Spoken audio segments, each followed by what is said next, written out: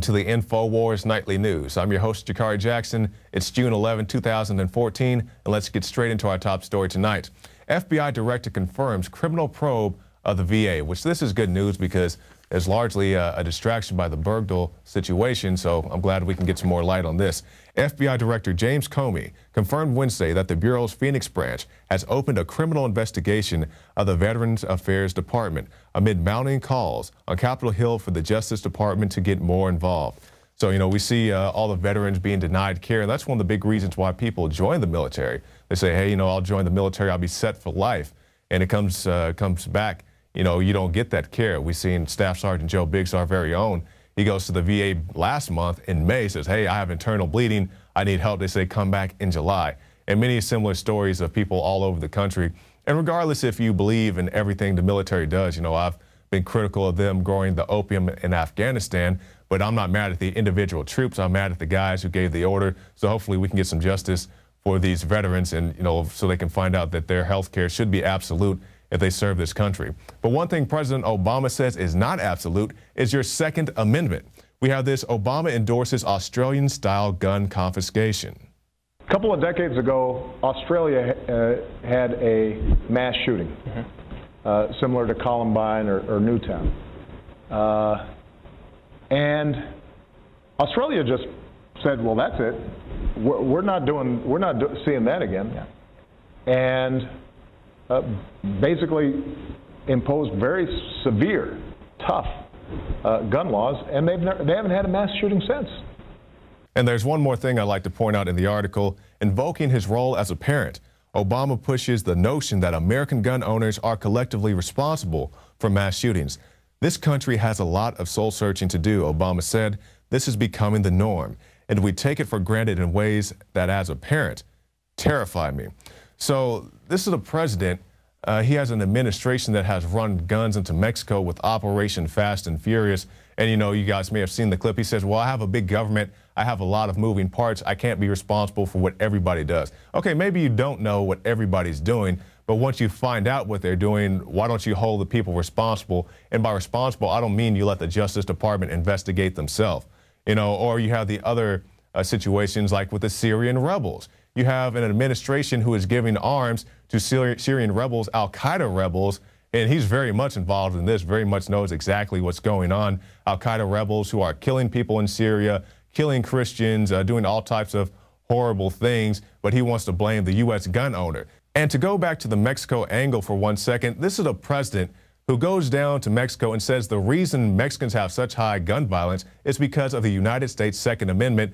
But as we said, his administration is running guns down there to known drug dealers, known cartel members, because we have all this talk about background checks here in the States. Meanwhile, I guess they did do the background checks and found out that these guys were corrupt, criminal enough to deserve these weapons. But let's go back and talk about the Syrian angle, the al-Qaeda rebels specifically, because it's not just in Syria. We also have situations going on in Iraq. And the headline reads, Islamic jihadis take over second largest city in Iraq, but al-Qaeda wasn't even in Iraq until the U.S. invaded.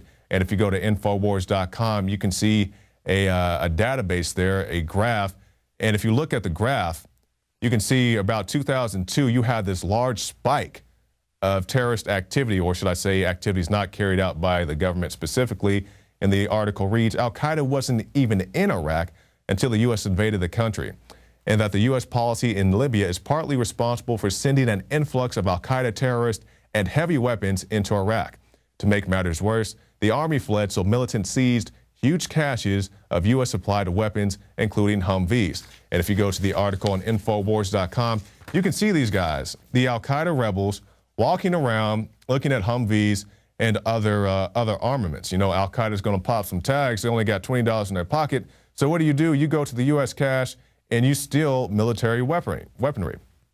And people will say, well, isn't this a good reason to bring these things home, bring these big MRAPs and other things to the United States so the terrorists can't get them? No, because when you bring these things home, number one, you have military vehicles on the streets of the United States. And I mean, what does that say about our country? And it's not because, some guy wanted to dress up like the Joker and kill some people. No, that just shows that they have a domestic arms race to get these things on the streets. But on top of that, you're feeding into the military industrial complex when you bring these things back to the states. because you can't just take this thing around the corner to Joe's, body shop. You have to get specialized equipment, specialized training, specialized guys to come and work on these vehicles. These things aren't your normal everyday minivans. And on top of that, you think about the things going on in these foreign countries, these foreign conflicts. That's also feeding the military-industrial complex. Whether they bring the things back home, they blow them up, they leave them there. You have parking lots full of these military vehicles that have never even been used. Some of them have, a good number of them have, but there's some that have never even been used. Once again, feeding into the military-industrial complex. So, don't feed into the military-industrial complex is basically what I'm getting at. And Kurt Nimmo has that article as well. Iraq would not even have Al-Qaeda if the state allowed citizens to be armed. And that's a very real statement, because you think about this. It would be like some foreign government coming to the United States, giving the Crips and Bloods all these arms and then saying, hey, you go deal with the problem. It's like, well, you gave these guys the arms, why don't you go fix the problem? And then sometimes they don't even want you to come fix the problem. Okay, you gave these guys the arms, we have to deal with it, we'll deal with it in our own way. We don't need your intervention anymore because you've wrecked our country enough. So you can find those articles on INFOWARS.com.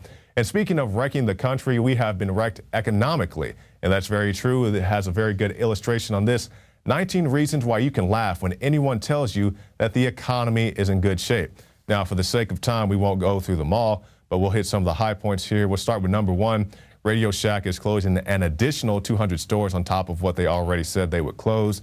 Number two, the first quarter earnings of this year, the top U.S. giants, retailer giants, missed the estimates by the largest gap in 13 years. Number three, 1 out of every 3 grocery store workers in the state of California is on some form of public assistance. And I'll briefly tell you guys my grocery store experience. Back when I was in high school, I worked at a grocery store. I made $6, $7 an hour. Now, I was in high school, so I was living at home, so it wasn't that big of a deal. But, if you try to raise a family on that, it's very hard. And people may say, well, why don't you just give everybody a raise? And I have no issue with people making more money.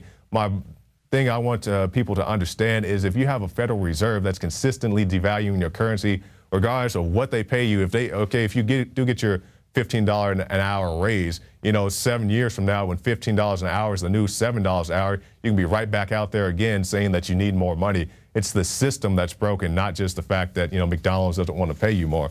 And let's look at one more here. According to one recent survey, this is number 5, 52% of Americans cannot even afford the house that they are living in right now. So like I said, you have a Federal Reserve devaluing your currency. And, so not only that, but you don't want to stay in the sacking grocery jobs for your entire life. You don't want to stay, shaking the fries out for the rest of your life. You want to go up because, hey, make more money, but bro, you're not going to drive a Ferrari sacking groceries at, the Quickie Mart or wherever it is that you work. So, when they tell you that the economy is good and everything's rosy, just say, no, it's not. It is not rosy. And we'll end our segment tonight on this. Illegal immigrants intentionally surrendering to Border Patrol to gain entry to the United States. Our Border Patrol is doing the best and the most kind and humane thing with the children. Border Patrol has always been a good partner of the city of Nogales, and they work very closely with us in the city of Nogales. Now, as a city, we need to help Border Patrol so that they can accomplish their goal and making sure that these children are all taken care of. It used to be that people tried to avoid Border Patrol, ICE, if they were illegal immigrants, but now they just walk across the border, hey, I give up, and then the Border Patrol says, hey, okay, you're here in the United States, we'll drive you to a facility, free food, free clothes, free facilities, you can get in-state tuition in states like Texas, and it's a whole good deal. So we'll talk more about this, and I don't have a problem with people coming here to the United States, just do so legally. But we'll talk to the crew there in San Antonio right now at one of these facilities where this is going on, where they're spending your taxpayer money to house illegal immigrants. I'm kind of the Rand Paul situation. Let's get rid of some of these illegal immigrants and exchange them for Marines, or maybe even send a few Democrats down there. Whatever it takes to get the ball rolling again. But stay tuned for that, because we'll be talking to the guys right after this break.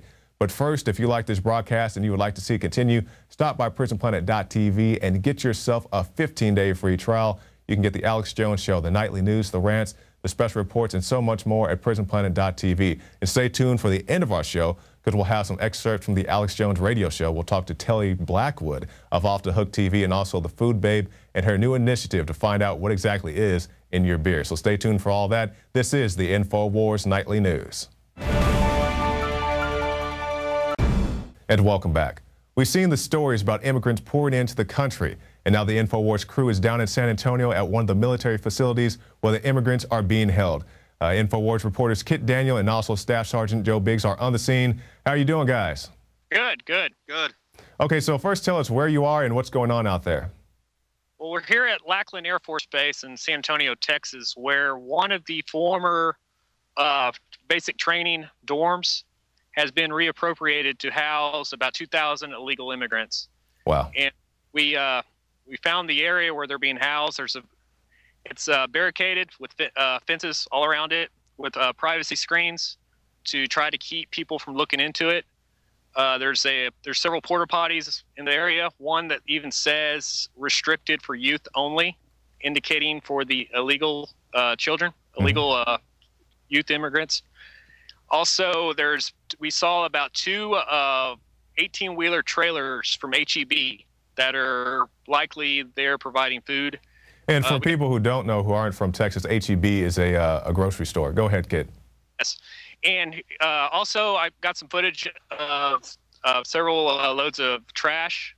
To back up, I talked to the Lackland Public Affairs, and they told me that they were not on the lead on this housing these immigrants. The Department of Health and Human Services, and I believe it's the Administration of Family and Children in particular of HHS, is in charge of the housing and processing of these illegal immigrants. And they have actually subcontracted it to a group called BCFS out of San Antonio, which is a nonprofit faith-based organization. And when we bring in the footage later, you'll see BCFS men wearing BCFS shirts and whatnot. So let me ask you this, Kit. Of the people there, are they mostly children? Are they our children, all children? How many children do you see out there? I'll let Staff Sergeant Biggs answer that question. Yeah, most of the what I saw were from, I'd say, teenagers, from anywhere from teenagers all the way down to, maybe 5 years, you think? Yeah, 5 years old, somewhere in that area. They're running around, playing right now. A group of children were singing songs. You could hear that over the fence. But, one of the interesting things is we have these illegal immigrants staying here on a military facility while homeless veterans are outside the gate right now with no shelter and no food. But these kids are being flown in and brought in by the busloads and being taken care of. I just think that's... It's just wrong because you recall, Staff Sergeant Joe Biggs, they didn't want people to go to the various monuments around the United States because of the sequestration, because of the budget cuts, and they spent more money trying to keep people out of these monuments than actually just letting them in and just do what they want to do and celebrate their country anyway. But Staff Sergeant, let me ask you this, because you're a military man. Have you ever seen anything like this happen on the military base where they just brought in illegal immigrants to house at the facility? Negative. First time. Also, one of the strange things I noticed as well, and I was telling the guys as we were coming up, all the guards today, I don't know this is how it's, if it's something is up or whatever, but it's weird that they have M4 strapped around their chest. That's usually not something you see, maybe a sidearm, but every gate right now, all the MPs have M4s strapped to their chests. Now, I don't know if that's because of them housing these kids here, but I do know that the PAO didn't want anybody here filming, and they didn't want us talking about this stuff. So I kind of think that's a little odd, don't you? Yes, I called the PAO before we arrived on the scene. And what she told me, she confirmed that, yes, they were housing illegal immigrants here on base. But what was also more disturbing was the fact that she said that no press access. They had one media day recently where they allowed press on base without cameras. They wouldn't allow press to even come on and even film or even interview any of the immigrants or the staff. So were you guys able to actually make it on the grounds of the base? Is that where you are right now? Yes. Okay, so you guys made it in and you got your shots out there, but they said they're not